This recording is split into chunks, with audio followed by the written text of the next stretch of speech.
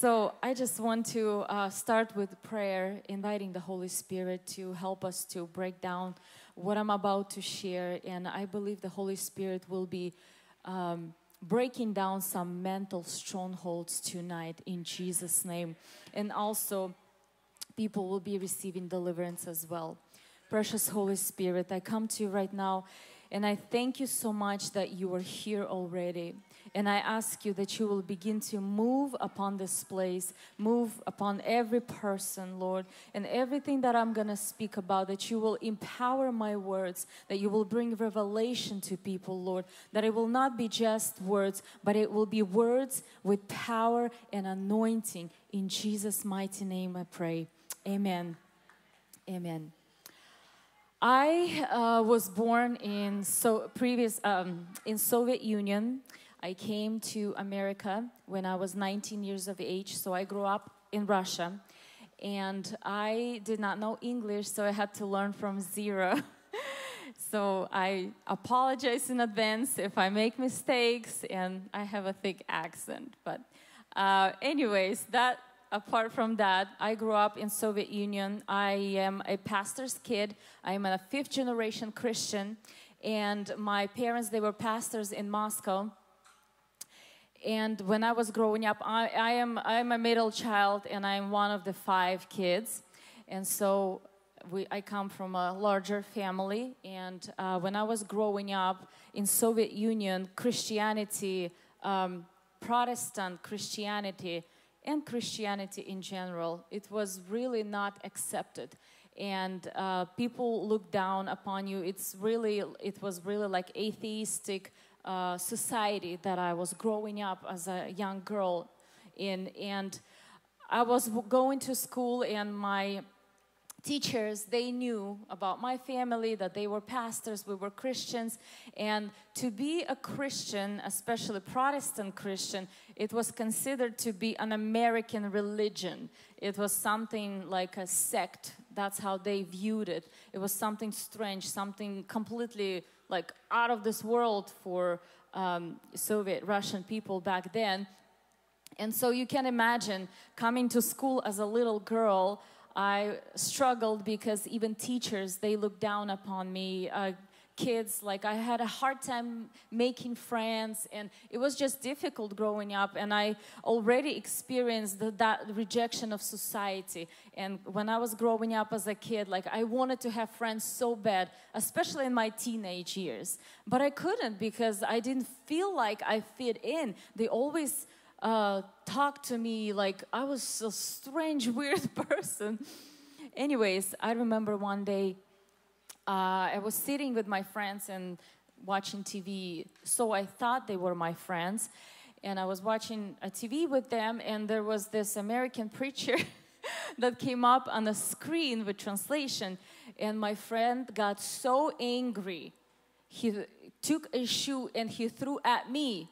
And I was just sitting there, and he told me, "This is your stupid religion." And I got so scared, and I was just a teenager. I got so scared, and I shut down, and I closed in, and I started to draw away from the Lord. I didn't know really personally God. I did it through my parents, but then I realized that I did not want that. I wanted to be accepted. I wanted to have friends. I wanted normal things like normal kids have. And so I started to be very angry and closed-in child and a teenager, and I started to go down the hill, basically. My teenage years, I started to party. I started to look for acceptance in all kinds of different bad companies and clubs and electronic music and all of that, and all the rave parties that came with that, all of that. And at the end of the day, I found myself so empty and so broken. Being a pastor's kid, not knowing Jesus, looking for acceptance. And I remember 2005 in September, our last church service before we moved to the United States with my family. I came to church, and I was standing there, and there was worship going on, and I remember I started to talk to God in my mind, and I said, God, are you even real? Because at that point, I hit the bottom. Emotionally, I was so depressed. I was in such a darkness. I didn't have purpose to live. I was so alone, even pursuing friends and that lifestyle. I still ended up alone in the darkness. And so I was talking to the Lord in my mind and asking, Lord, God, are you real? Are you real? Just like simple questions like that. And in a split second, as worship was going on, the Holy Spirit's presence took over me so strongly. I was standing there and I felt like I was being taken underwater. So the sound started to disappear, as though like you go underwater, like the sound is different. That's how I felt. Everything started to move away, and God started to speak to me at that moment. I will never forget that moment. He called me by my name and he said, Lana, I am here and I am real. And in that moment, I could not believe what I was experiencing. For the first time, I experienced the precious presence of the Holy Spirit. And I experienced the reality of God personally, not just through my parents. And so we moved to the United States, but I didn't give my life to Jesus yet then. I just experienced the reality of God. We know that there's a difference to experience God and to actually lay your life down and surrender your life to Jesus Christ, right? So when I moved to the United States with my family, we started to go to the largest charismatic Russian church in the United States, which was Church of Truth. And they had such a powerful revivals with the youth going on. And I started to go to the church, and I didn't even understand anything. I had to use translation, and it was so interesting remembering back. And I remember 1 month into being in America, I was standing there at the youth service, and God touches me again strongly. And at that moment, God begins to challenge me, and He says, I want you to lay your life down for me. I want you to give your life to me. And I am standing there, bawling my eyes out, and I'm surrendering my life to God for the first time in my life at 19 years of age. Imagine growing up in a Christian home, being in a fifth generation Christian and not knowing God. And so at that moment, I gave my life to Jesus Christ, completely surrendered to God. It was 2005. Until now, I'm walking with the Lord. And I can say that that was the best decision of my life. Not only to experience God, but to actually surrender my life to Jesus. So, when 5 years down the road, I get married. I meet my beautiful, wonderful husband. I get married. And I move away from my city, from my family. I move into his town, to Tri-Cities, and everything was very brand new to me. I had no family around, brand new marriage, brand new city, brand new church, no friends. Everything was so brand new, and something got triggered in me. I started to struggle. I started to experience very severe nightmares, depression. Now, the nightmares I'm talking about is, I remember one time, not even one time, many times, I was screaming in my nightmare at night, and my husband, he had to wake me up because I was sweating and screaming at night. That's how I was tormented during my nighttime. I started to have depression. I allowed so much negativity into myself. I started to hate people. I started to experience insecurities, jealousy, loneliness, depression, and all of that dark cloud started to follow me. And mind you, my husband was already a youth pastor. And I come into the picture, and our marriage started to struggle on the top of that. And I don't know what's going on with me. I have no idea what's happening. We were so puzzled. We were like trying to figure out what was going on. And I always felt like this demonic cloud was like literally walking and sitting on me. I didn't know how to shake it off. I tried to pray. And then we started to realize that this is not just me experiencing life's difficulties, but this was something deeper. This was something demonic and something that the devil started to attack me. And so how many of you know that the devil, he never plays fair? Never. You know, acute trauma and stress can trigger certain things in you, but the demons, they are evil. The devil, he is so evil. He always takes advantage of the lowest point of your life. And when you're on a bottom emotionally or physically, he comes and he likes to ride that wave. And so not only I experienced challenges, normal life's challenges, but on the top of that, they became demonic challenges. And then we started to seek for a solution. We realized that this is more demonic than not. We started to listen about deliverance, about generational curses. I started to learn. That was brand new to me. I started to learn about those things and realized that, hey, I need deliverance. And then I started to realize that certain things that I was experiencing emotionally, I saw that in my bloodline. I saw that some women in my bloodline experienced similar things. And I'm realizing, oh my gosh, that generational curse that was running through got triggered. And now I am experiencing the same thing. And so what we started to do is we started to fight spiritually against that issue. And I'm going to come back to my testimony, how the Lord actually set me free. But right now, I would like to start with the part about deliverance and the strongholds. And I will title my message and my teaching tonight, Breaking Down Mental Strongholds. So, to receive freedom, I was so desperate for freedom.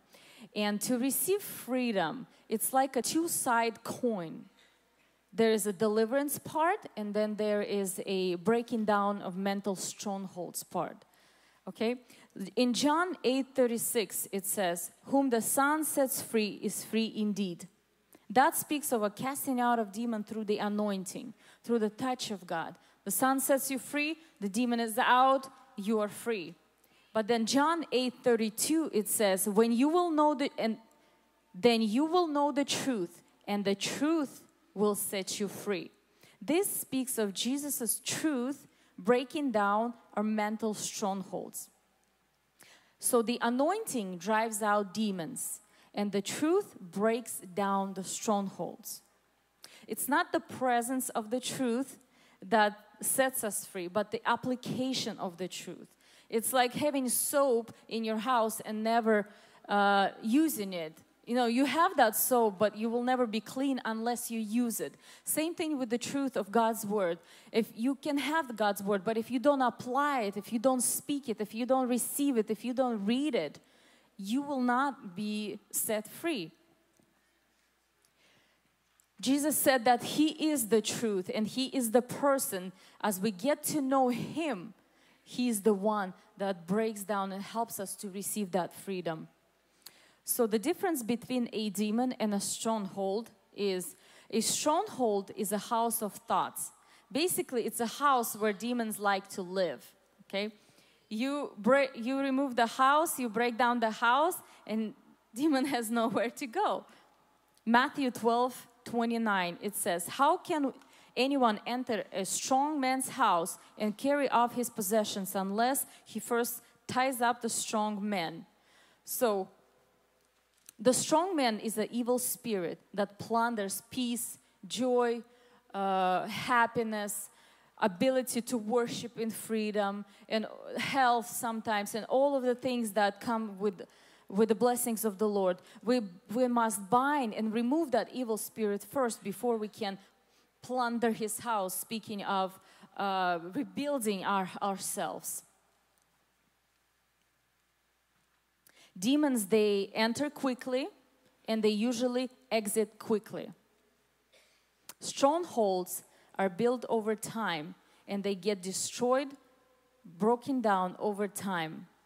And the devil, he lives in those strongholds. So when I was experiencing all those demonic attacks, I also realized how the devil was able to build those strongholds in my mind, and I received those lies in my head. Lies, so many lies that I had to brick by brick basically take down and break it down. There are 3 kinds of stages of mind we can find ourselves in. First one is a slave. That is a victim mentality. Second one is a survivor, wilderness mentality. It's like you're in the middle. You're not a slave, but you're also not an overcomer yet. And this is where I found myself. I remember receiving a prophecy and a prayer for deliverance from one of the ministers, and I received it. I believe that the curse, the generational curse, was broken. I received my freedom, but then my suffering continued. My suffering continued, and I realized that I needed to cleanse my mind. I needed to, those lies that the devil is tormenting me by still, they are still there, and they need to be taken down. They need to be broken down. And I started to kind of work on myself. It's like a fight. When a generational curse is broken, it's like you were in jail and you got released from jail and your hands are untied, right? But you still need to, and you have a chance now to fight for yourself. And this is what I started to do. I started to literally listen to the sermons on the Holy Spirit almost 8 hours a day. I had a job that actually allowed me to do that, and I was literally brainwashing myself. And the presence of the Holy Spirit began to touch me, and I felt like I was an onion. He was peeling things off of my mind, the lies that I believed in, the hatred that I was carrying, all of those things. And the Holy Spirit started to work on me. He started to brick by brick break down those strongholds. But it took time. It wasn't overnight that I received my freedom and that I was able to, I would say, be myself again. It took so much time. But to come to number 3, to be a soldier with the mentality of sonship, it takes work. We have to work with the Holy Spirit and allow Him to break down those strongholds, and we have to renew our mind to walk in freedom. Remember, look at what the Lord said about enemies that stayed in the promised land. So look at the nation of Israel. They were slaves for over 400 years in Egypt. They were in bondage. They needed a deliverance. The Lord sent a deliverer, a Moses, a person who delivered them out of the bondage. And it's like a picture of receiving deliverance from a demon, okay? And now they entered this wilderness, right? They are survivors. They entered the wilderness, but they were not in a promised land yet. They were just in that stage, in the middle. And that's where I found myself. And that stage was so hard because you want to give up. You just want to give up and you want to say, you know what, I'm just going to live here. I'm going to be living in torment. I'm going to just carry this depression all my life. I'm going to be anxious always, being this awful person. And you know, the crazy thing is that in the beginning, I actually thought I was such a horrible person. And this is the plan of the enemy. He wants to convince you that it's all you and it's all about you. You are a bad person. There's no hope for you. There's no way out for you. And this is what I was convinced with in my head. But when I realized that it's the devil's lies and I had to separate myself, that, you know what, the torments that I'm experiencing, even the hatred that I was experiencing towards people, all of these awful negative feelings, they were not mine, they were demonic. And I had to face the enemy and to realize that I was not the enemy. There was an enemy and he was lying to me. And so when the Lord has set me free, it took years. It took years of hard work with the Holy Spirit. And one day I remember I woke up and I felt like a brand new person. And the Holy Spirit spoke to me, now you are free. And from that day on, I started to experience less and less nightmares until they completely subsided and stopped. I started to serve at church. I started to gather a group of girls, my small group. It grew and multiplied a couple of times. And then I remember my husband was trying to set up my sister with his cousin. So she comes and lives in our city so I will not feel all alone. And she just wouldn't budge. She would not do that. And she didn't like him. But, but what's interesting is that when I received freedom and I no longer was lonely inside, I was not depressed. My sister, she got married to my husband's younger brother. And eventually she moved to our town. And I'm like, okay, I really don't need you that close anymore, but Lord, I take it. She's my really close friend. The blessings just started to flow into my life. I started to be a blessing to other people. And this is the, let me just read Judges 3:1-2. Now these are the nations which the Lord left, that he might test Israel by them, that is, all who had not known any of the wars in Canaan. This is only so that the generations of the children of Israel might be taught to know war, at least those who had not formerly known it. Look at what the Lord is doing. He wants them to know war because they need to know dominion. So once the Israel entered the promised land, there was some enemies to conquer, right? Why do you need to exercise dominion if you have nobody to exercise dominion over, right? So some things will be left in your life so you can conquer them. So you don't need to go from deliverance to deliverance. You need to receive deliverance so you can exercise dominion over the rest of the enemies. Amen? And when I received my personal deliverance, I realized now my hands were untied to fight for myself. Now I had to learn to exercise dominion. I have to be a warrior now and not just a victim or stuck in a limbo. I had to make a decision. No, I have to fight now. The Lord has given me authority and I have to fight. And so that's what I was doing all these years, fighting for my freedom step by step, actively listening, spending time in prayer. Sometimes I would grab a Bible and on a parking lot in my college, I would sit and read it to myself out loud. It was painful. I didn't want to hear it. I didn't want to do it. I was so down. But I would make my ears hear the word of God. And this is where the fight comes in. You have to do it even when you don't feel it. Because this is how you learn to exercise dominion. Amen? So there's 4 lessons that I learned through going through this pain of receiving full freedom. First one is I recognized my enemy and I faced him. Number 2, we have to seek Jesus more than our freedom, because freedom is actually a byproduct of being near with Jesus Christ.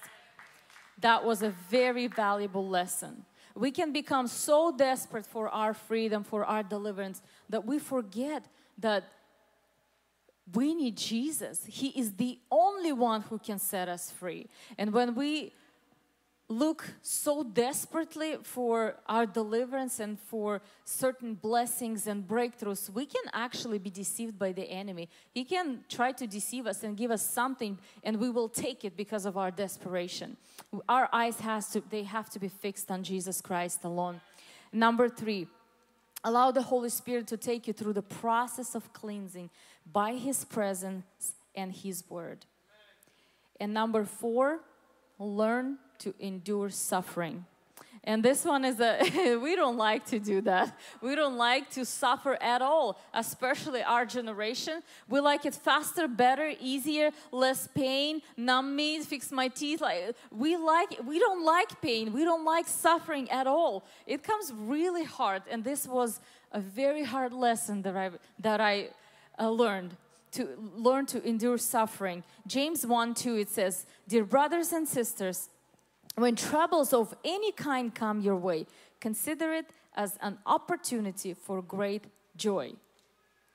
2 Timothy 2:3, it says, "Endure suffering along with me as a good soldier of Jesus Christ."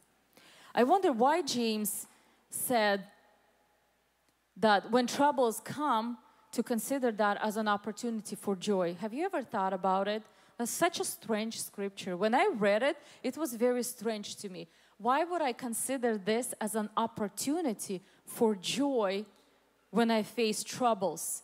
You know why? Because when God developed you into a person through suffering, you are no longer the same. The breakthrough can be gone, but who you are, who the Holy Spirit built you in to be, His soldier, nobody can take that away from you. This is such a powerful truth that I learned, and I became a completely different person from the person that I was on the inside. I feel like I am standing on a solid rock, and nobody and nothing can move me anymore. No challenges in life can move me, because He has built me in that. And any troubles that will come, we know that God's got us, right? We can be joyful despite of our circumstances. The person you become through the process is far more valuable than the breakthrough we are seeking sometimes. So the devil, he likes to play games with our mind. And if we're not careful, we can allow him to do that, and we can allow him to bring and build in those lies in our minds. Romans 12:2, I'm going to read. "And do not be conformed to this world, but be transformed by the renewing of our mind, that you may prove what is that good and acceptable and perfect will of God." The Bible talks a lot about mind renewing, right? The Lord wants us to renew our minds on a regular basis. I'm going to give you 7 practical steps on how to renew your mind. Number 1, don't wait for your circumstances to change before you start changing your mind. That's not how the Lord works. You know, I like that example my husband once brought up. When God created the light, you know that it was before God created the sun, right? God created the light first and then the sun. So we can't wait until, God, but we want the sun, we want that thing, we want the breakthrough, until we experience the light. But God sends the light first before He brings the sun, the thing that we're looking forward to. So, number 2, stop believing that you cannot control your thoughts. The Bible commands us to think about these things. Philippians 4:8. Joshua 1:8. "You shall meditate on it day and night." Psalms 1:2. "On His law He meditates day and night." So it's a lie that we cannot control our thoughts. We can. We can control our thoughts if we direct our mind and our thoughts towards the things, towards the Word of God, and towards what God is telling us to think on the things. Number 3, what you feed your mind becomes your mindset. You can't control your mindset, but you can control what you feed your mind with. So the things that we're constantly watching, constantly reading, constantly feeding ourselves, the conversations we're a part of, those things, they are being gathered and become our mindset. So, and this is where we need to control what we get into our mind, what we put into our eyes, what we put into our ears. Number 4, confess what you believe, not what you feel. In Joshua 1:8 it says, the Lord instructed Joshua, this book of the law shall not depart from your mouth. So confession is very important when we verbalize the word of God. Number 5, resist negative thoughts and assist positive thoughts. This one is a good one. Bad thoughts, they are like weeds. They need to be pulled out. And good thoughts, they are like seeds. They need to be planted. The effort is required and it's necessary. We all know that the bad thoughts, they will just bombard our mind. They will come. They will come. And we need to stop that. We need to not allow for our mind to meditate on that. But the good thoughts, they will not just come like that. We have to put them in one by one, like a seed, planting that into our minds. According to Caroline Leaf, she says, she studies brain, and she says that a thought becomes a physical thing in your brain. So a thought is not just, oh, I thought something, it's gone, disappeared. No, it becomes like a branch in your brain, and your brain becomes wired in a certain way. So that's why we have to be very careful on which thoughts we accept and which thoughts we assist to be planted in our minds.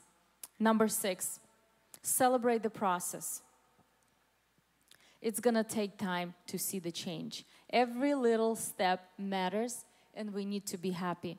I remember one time I was working and listening to the podcast that I was listening to, and I was so exhausted.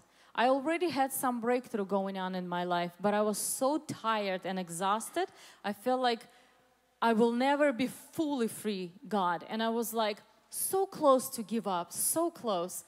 And I was listening to this pastor, and he said one thing that really, the Holy Spirit used those words to really bring freedom into my life. He said that it takes the same amount of energy to be negative as it is to be positive. And for me, that was like a light bulb in my mind. And at that moment, I decided that I will not give up. I will accept the process, I will celebrate the good things, and I will never give up until I die. And that's how I'm going to receive my freedom. And that's what I believed.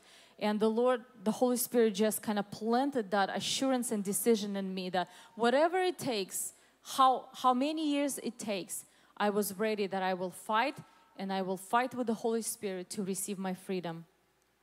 And the last one, before I'm going to close. Last practical tool, how to renew our mind, is to expect miracles.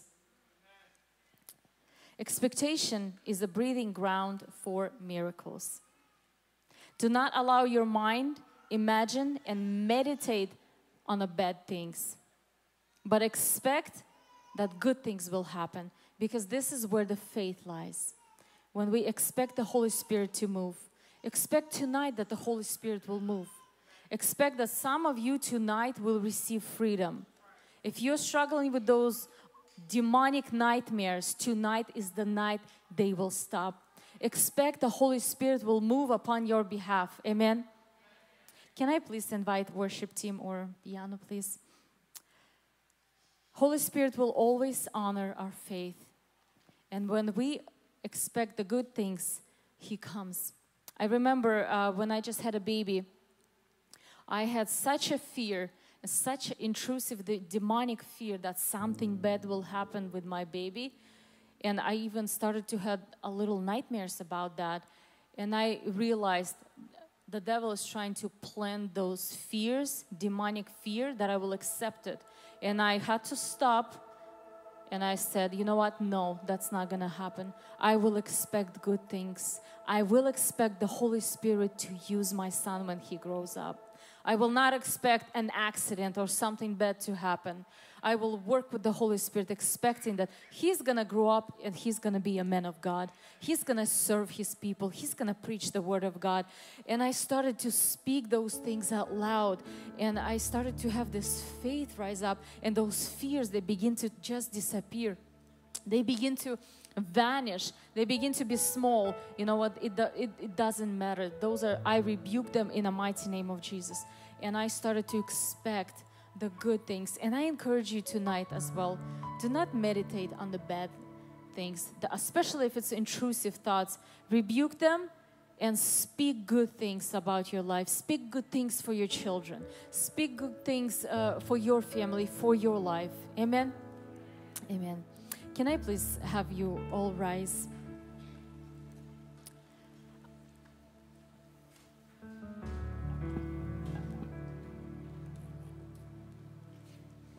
In a conclusion, praise the Lord, amen.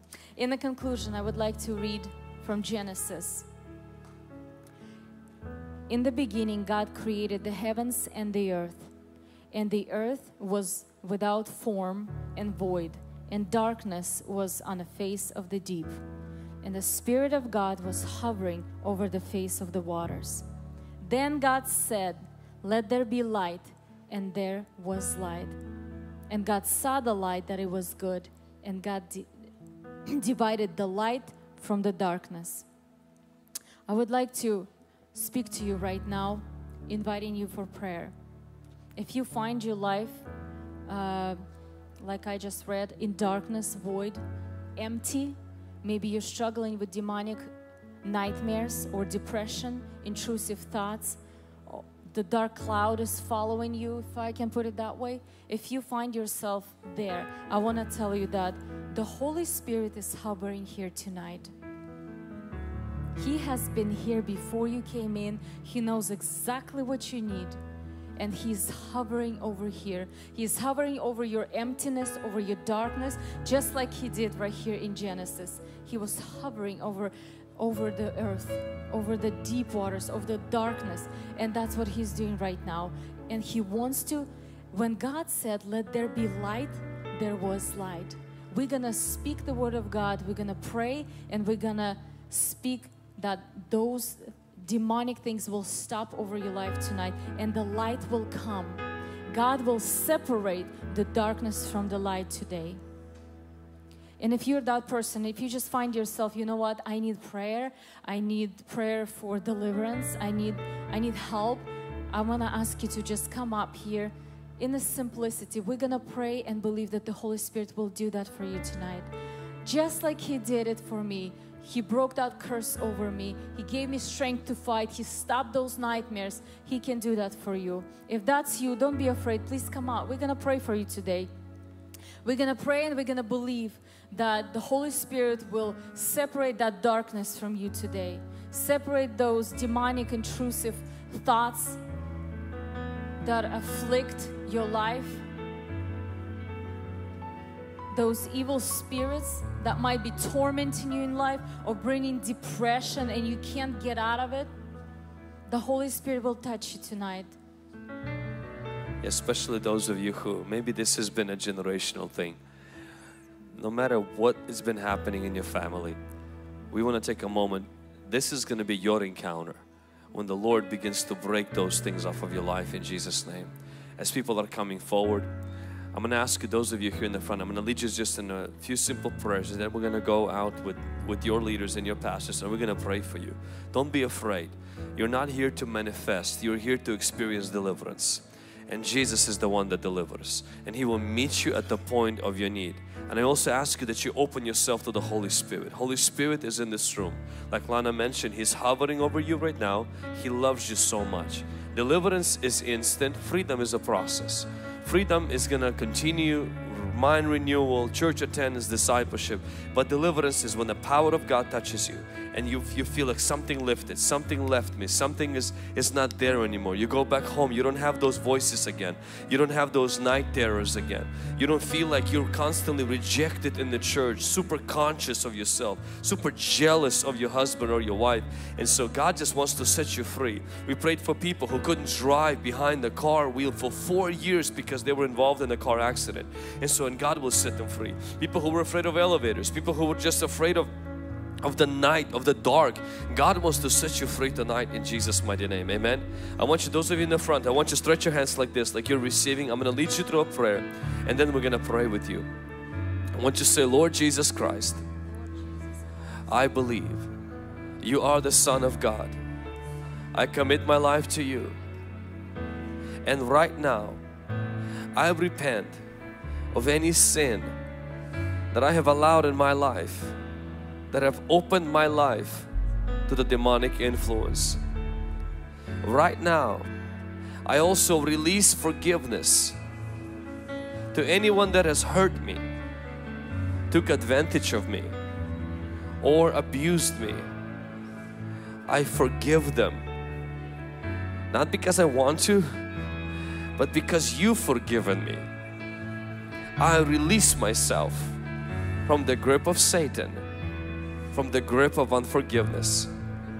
In the name of Jesus, I renounce any involvement with the occult, any entanglement with witchcraft, any spell, soul tie, or connection to the kingdom of Satan.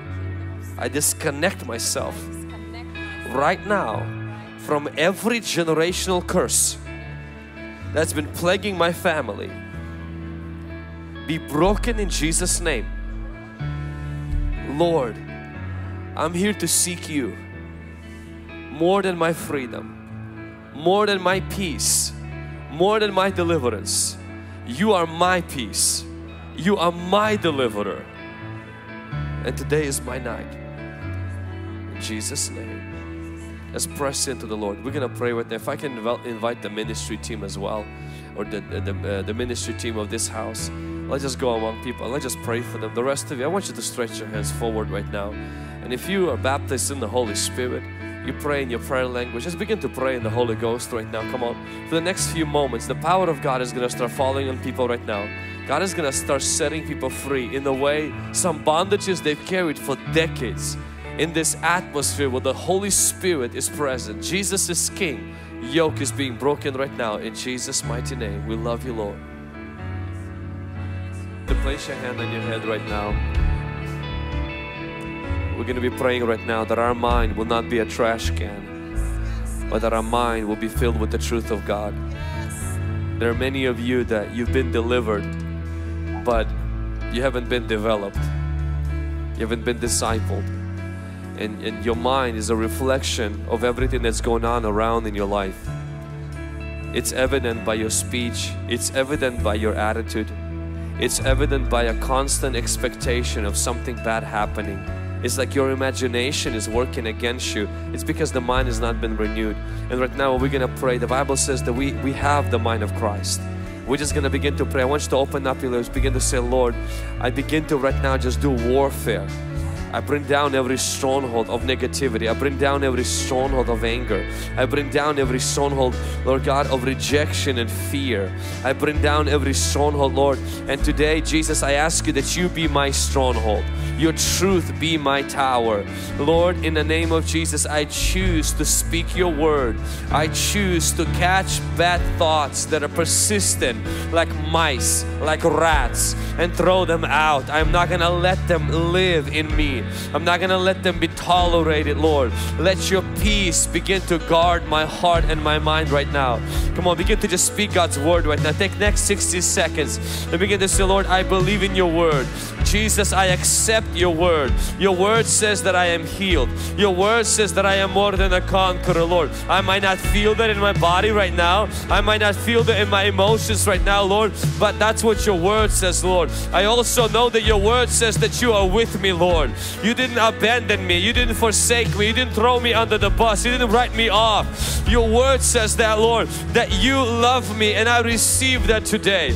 Lord, your word says, God, that you died for me. Your spirit lives inside of me. So I am not just washed off, broken, and just rejected. No, I am new creation. I believe in that in Jesus' name. I accept your word right now. I battle against every contradiction, every lie, every conviction that is not of the Holy Spirit, every persuasive, intrusive thought that seeks to take dominion and take root in my heart that is not in line with your word, Lord. In the name of Jesus, in Jesus' mighty name. As you keep your hand there. If somebody who you have a disorder, you have like an anxiety disorder, you've actually been diagnosed, you're taking medication. The Lord wants to heal you right now. There's somebody else, you have a PTSD, the traumatic, post-traumatic disorder. And that person, you were in the military, and the stuff that you've seen, you're coming back and you're battling with that. The Lord wants to just heal your brain. He wants to touch your head, not just your mind, but also even your brain. He wants to, those things that were wired there, to just start rewiring them by the power of the Holy Spirit. Just keep your head there right now. Father, in the name of Jesus, I speak healing right now to every disorder in the name of Jesus Christ. We speak healing for especially the PTSD. I speak healing right now to those anxiety disorders in Jesus' name. Those that are living on medication. That's all they've known, Lord. I pray that they will begin to experience healing that will come right now, Lord, in the name of Jesus Christ. In the mighty name of Jesus, I rebuke epilepsy. I rebuke seizures in Jesus' mighty name. I speak healing to those parts in the brain maybe that are missing chemicals. In the mighty name of Jesus, Lord, let your restoration come right now. Restore maybe that injury that happened that caused certain brain damage. Lord, let your healing come right now, even to our mind and to our brain. In Jesus' mighty name. Come, Holy Spirit. Come, Holy Spirit. Touch us right now, that we will live for your glory.